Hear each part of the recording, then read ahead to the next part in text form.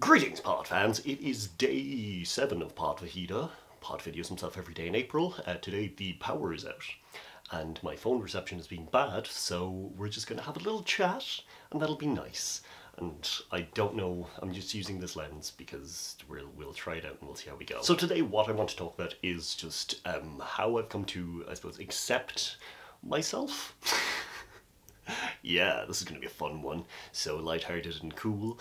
But what I mean is, I suppose for a very long time, before I was diagnosed with ADHD, there was a lot of, I suppose, masking and attempting to mask my behaviours, such as the fact that I like going on tangents. My brain is full of these random facts that love coming out, that love being used, and that, I feel, can be annoying to some people because I will just grab a topic and I'm like, this is something that I know about, blah blah blah blah blah. Yeah, and because I like looking into things and I like get interested by a lot of things, I know a lot about absolutely nothing, so I get these kind of like modes where I just start talking at people, and for a very long time I kind of fought against that, and I think it made me a very quiet and more shy person than I actually am, because I would constantly be in my head trying to figure out what the correct thing to say was, not the thing that has popped into my mind, you know, the tangent thing, the thing that I'm about to go on a rant about. And around friends and people I'd be comfortable with, that's just what would happen, and you know, conversations would happen that way. But like new people and people that I just didn't know, I felt myself kind of like holding back, not really showing me, because I got it in my head that if I'm talking for a very long time about something and enthusiastically, that the other person is bored. And yeah, for a very long time I just kind of like was afraid of that, and you know, my brain didn't exactly allow me to stop a lot of the time, but it would just kind of come out in an outburst because I've been trying to hold in this thing, this knowledge that no one cares about. But since I suppose getting diagnosed with ADHD, I've kind of just accepted that it's part of me. It's what I am, it's who I am, and that's beautiful. So these days, I just kind of roll with it, and if people don't like it, that's okay. It's not my job to, you know, it's not my job to, like, cater to people. I'm gonna be me, and people are gonna just see that, and then they can just do whatever the hell they want. But yeah, ADHD is a weird one, because it's very almost normalized these days when it comes to, you know, the TikTok things and all that. Where like, I believe that a lot of people do have ADHD and undiagnosed ADHD, and you know, that's why so many people latch on to the TikTok diagnoses. You know, I'm a person who went through the channels, talked to doctors, got told, yes, that's you.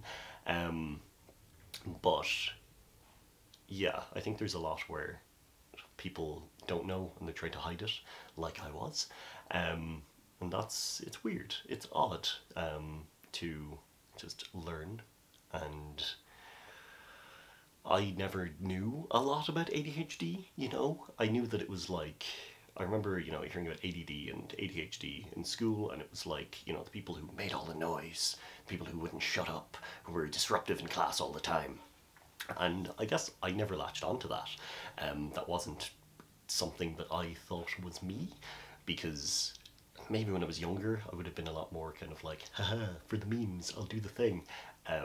But especially as time went on and I became too self-aware of myself and, you know, overanalyzed how people thought of me, I just like retracted into myself and fought against the urge to be disruptive.